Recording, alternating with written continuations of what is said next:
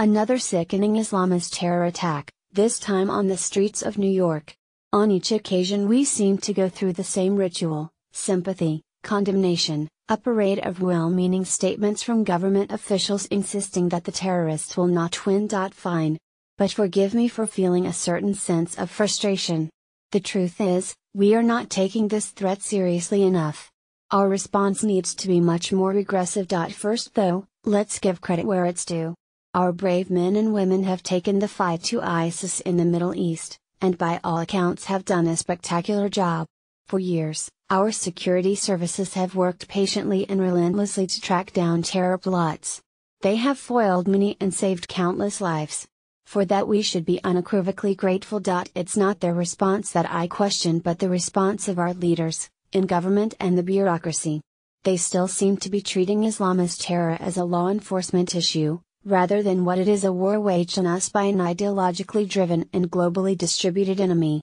Big tech is investing billions in artificial intelligence and virtual reality. Let's see some of that directed towards identifying potential terrorist murderers. Here are 4 things we could do that would show we are serious in this fight. First, we should remove all known Islamists from our country. If they are not US citizens, they should be immediately deported. If they are naturalized US citizens, they should first have their citizenship revoked. As the former head of the UK's Crisis Response Committee, Colonel Richard Kemp said after the Manchester terror attack earlier this year, every single person who we have intelligence upon, who is known to be involved in terrorism, we deport and send them back to where they came from. We do not allow them to roam free on our streets and murder and maim and disfigure our children. Of course, in order to do this we need to know how many such people there are. After Manchester, British authorities announced that they know of 23,000 Islamist extremists who are potential terrorist attackers living in the UK. How many are there in America? It's time the FBI told us. Second, we must force the big tech companies to help our security services track down terrorists and prevent attacks.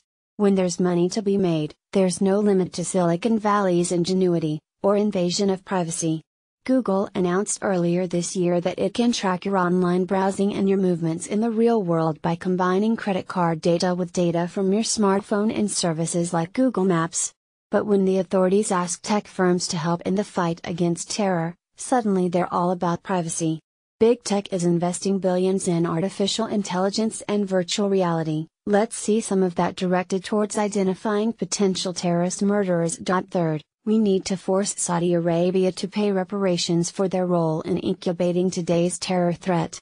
Over the years, the Saudis have funded a huge number of mosques in the world, and with that funding came the vile, medieval strain of Islam known as Wahhabism or Salafism that is at the heart of today's Islamist ideology, whether practiced by ISIS, Al-Qaeda or any other of the murderous death cults.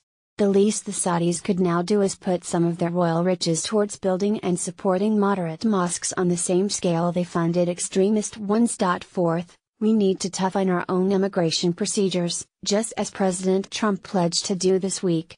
No more entry by lottery, extreme bidding for everyone who wants to come to America and fits the profile of a potential Islamist supporter or sympathizer, whether they have become radicalized or not. These are just some of the steps we need to take, and we'll be debating them this Sunday on my show, The Next Revolution at 9 p.m. ET on Fox News Channel.